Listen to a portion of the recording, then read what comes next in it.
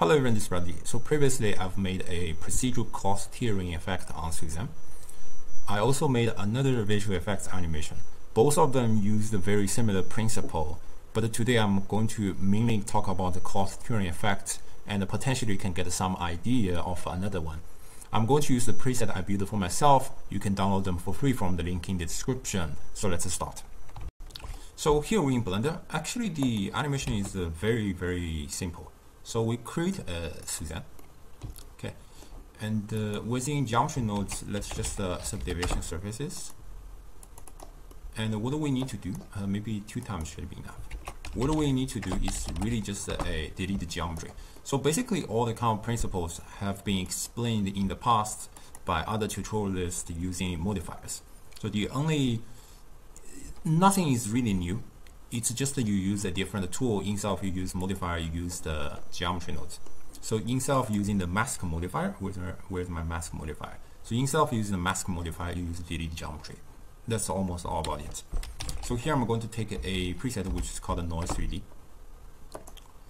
And you plug the factor into selection and you're deleting the part which is being covered by this white noise. Okay. Actually, this is almost there. So you just increase the frequency, you delete some of the faces, and then you take a smooth modifier. So you increase the repeat so that it becomes more kind of organic. You can also increase the factor. So however you change that, just try a parameter that you like. And then I'm going to animate it. So there are several important parts I want to mention. Is the noise created from this noise texture. Technically speaking, it should be from 0 to 1, but it's not really consistent from 0 to 1 all the time in all situations. So we need to normalize that. I'm going to take a node which is called a normalizer field. So you plug the geometry and you plug the value. So no matter how this noise is being changed, the value output must be from 0 to 1. So the lowest value must be 0, the maximum value must be 1. So this is the idea. And here let's take a float compare.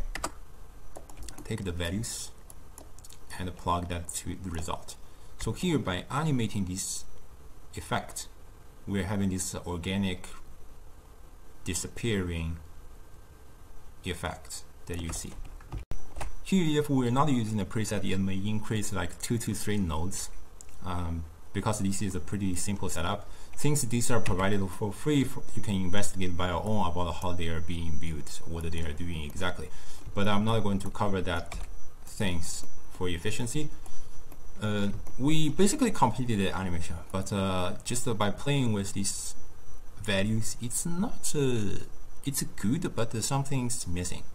Okay, so we are going to add a little bit more effects on the top of that. So basic idea is I need a displacement modifier.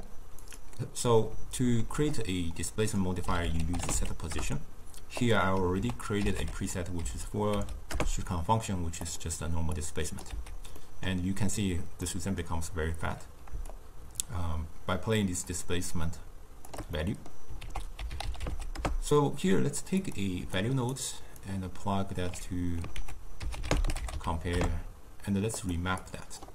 We know this B value goes from 0 to 1 because we remap or we normalized this noise, and within this map range, let's reset that to 0 to 0.4, so that if I play these values, you can see the Suzanne becomes fat and it starts to disappear. Okay, so this is what we're seeing.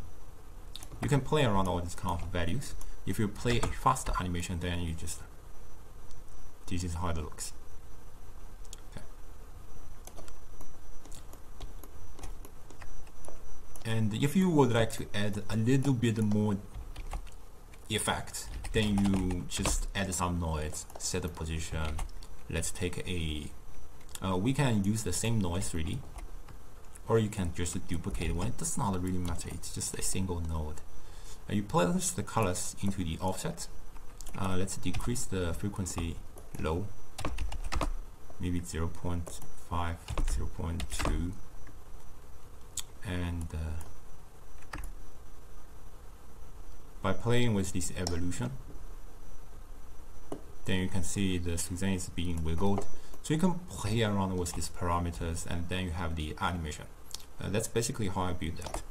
So I basically will just stop here, because I want to keep this tutorial as basic as possible. So I hope you enjoyed this tutorial. I'll probably see you next time. Bye bye.